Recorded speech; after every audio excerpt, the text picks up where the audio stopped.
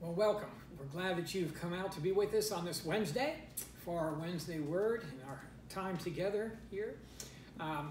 Get your cup of coffee or a cup of tea. Today, the tea I'm drinking it's a floral tea from Paris. So I can't pronounce the name of it, but that's what I've got going. So get your drink, and then most importantly, get your Bible out so we can just spend these few moments around God's Word. All right, let's pray. Father, I just pray now that you would open our minds and our hearts to all that you want to say to us, that you would speak from the very Word of God right to where we live, right to where we're at.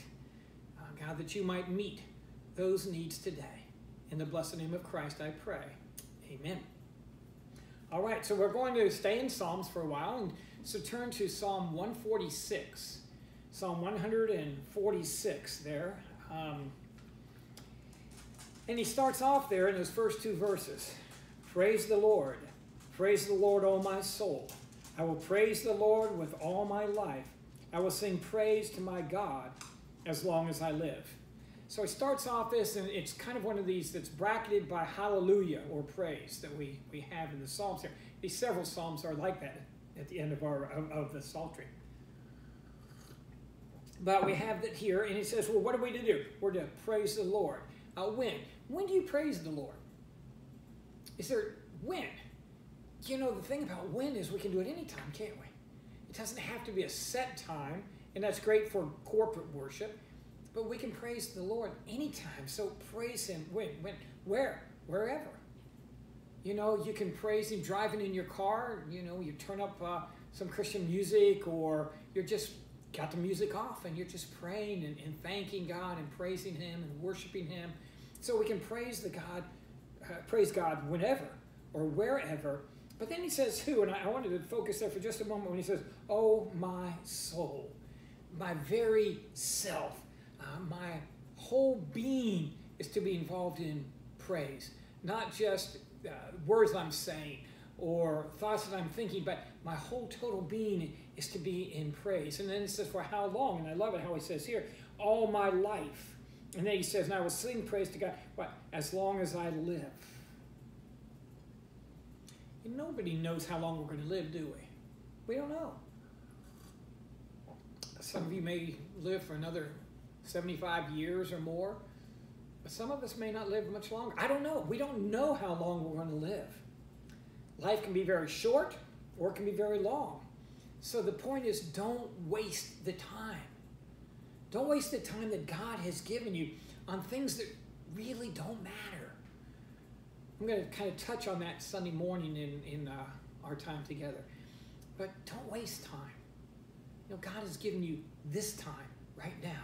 And one of the things we can certainly do is worship him, is we can check our priorities. And don't waste it. So the psalmist is talking here. He's praising the God. He's going to do that all the days of his life, as long as he lives. And then verse 3 and 4. Do not put your trust in princes, in mortal men who cannot save. When their spirit departs, they return to the ground, and that very day their plans come to nothing. So he's saying here, these people at the time would often look to others, and they would look to the princes. And a prince didn't have to be one of royalty here. It could be someone that had a lot of power. Maybe someone had a lot of money, or a lot of power, a lot of juice, a lot of influence, people of wealth, people of stature. And he says, you know, don't look to just to look to them. Sometimes we do that, don't we? We look to people to solve the problems. We look to people or to governments, or they would look to the armies and the chariots. And he says, no, don't look to that, because that won't make it. That won't get it. He says they're just mortals. And when they die, their plans die with them. So it just comes to naught. So don't just look there. And then he goes on, and so he gives us where to go then. Blessed or happy is he whose help is the God of Jacob, whose hope is in the Lord his God, the maker of heaven and earth, the sea and everything in them, the Lord who remains faithful forever. No matter who you are, there are times you need help. Doesn't matter who you are. Everybody needs help sometime. on the bottom of the email that came out, or on the happenings, when we do the Parkland happenings, on the Parkland happenings, on the bottom, there's some names and phone numbers. And you can call those phone numbers, and that person will try to get you some assistance, whether they can meet that need, or they'll find someone who can help to meet that need, or they're trying to put you in contact with someone. But those numbers are there to help and to try to meet some of the needs that maybe you have. But it doesn't matter who you call or how hard they try. There'll be times that they fail. They'll let you down. You ever had somebody let you down? Somebody thought you could really count on? Well, sometimes they let you down because they just they don't care anymore. But sometimes they're really trying. They really are. But they just can't get it done. Or they forget about it. There'll be times people will let you down. That's just the way it is. But the good news here is God will never fail you. God will never, ever let you down. You can trust him, folks. Now, those people and names that I was telling you about on that Parkland happenings, and other friends you have, they won't let you down very often, and they're going to do their best. But there are times they will, because they're mortal. They're just people. We make mistakes, but God never does, and he won't fail you. And then he says there, look in that verse, it says he's the God of Jacob. Boy, Jacob was always needing help, wasn't he? It seems like he was, at least. You remember when Jacob tricks his dad, puts the hair, makes him seem like he's hairy, puts the skin on there and the lamb's wool, and he does it, and he tricks his dad, and he has to leave home. He's got to get out of there in a hurry, and it's a very unfriendly world. And yet, God meets his very needs. Even when Jacob was disobedient, God helped him and makes him the father of the tribes of Israel. Isn't that something? Man, God won't let you down, folks. But you got to go to him. You got to trust him. He is your help. And so you can run to him. In fact, it's in Hebrews chapter 13, verse 6. The Lord is my helper. And then I love this part. It's Hebrews 13, 6. The Lord is my helper. I will not be afraid. What can man do to me? He said, God's my helper. I don't have to be afraid. Now, not only does he give you help, look at verse 5 again with me. Go back to your Bibles. Blessed is he whose help is the God of Jacob, right? But notice this, whose hope is in the Lord his God. So he not only gives us help, but he is our hope. There are times when people feel helpless. You ever feel helpless? You don't know what to do in that situation. You can't handle that problem. Whatever it is, and you just feel helpless. And sometimes people are that way. And then sometimes we feel hopeless. I don't know where to go. I don't know what to do. And in fact, is right now, in this coronavirus day and age in which we're living, some people feel helpless and feel maybe hopeless. Not seeing when it's going to completely dissipate, go away, or how that's going to happen. And there's that sense of we're out of control ourselves, and we don't like that feeling. And so there's a sense of hopelessness or helplessness for some people. But when you know the Lord Jesus Christ, you always have hope. You see, he is our hope. Our hope's not in circumstances. It's not in I think things are going to get better, or I can think my way out of this, or I can connive this. No, our hope is in the living Lord Jesus. Again, going back to Hebrews chapter 6, verse 19. We have this hope as an anchor for the soul, firm and secure. Isn't that great? Our hope is our anchor. It holds fast. I remember there was a time when Marcia and I were diving. We were scuba diving down in the Keys. It was years ago. I think her mom might have been with us. I'm not sure. But anyway, we're out there, and we couldn't have, they didn't have the buoys to tie up to at the time, and we were off a reef a little ways, and so we dropped anchor there. And so we got our gear on, and we went in, and so we were down there for a while, and just having a good time looking at the fish and, you know, the coral and all the sea life. It was about time for us to come up, and it was looking like a maybe storm. It was kind of dark. When you looked up, it was getting a little bit dark. So we came up, and the boat had drifted at least 100 yards from where we had it. The anchor just, it broke loose of where it was, and it just kind of was dragging along the bottom some. Well, the good news here is the anchor, as it says here, we have this hope as an anchor for our soul. That anchor will never slip. When we anchor our life in the living Lord Jesus Christ, he is our hope, and that hope will never slip. It holds fast. That's just a beautiful picture there. And then he goes on, he says, and he's our creator. I mean, he's the one who made heaven and earth. And if he did that, he can surely steer us along the path or guide our course through whatever we face. And then he says in that same verse, and he is faithful to his promises. He is faithful. He doesn't just try hard.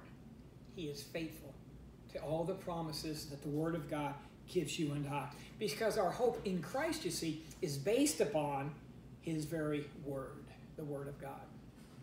Now, I've been told that Magellan took 35 compasses with him when he set out to go around the world.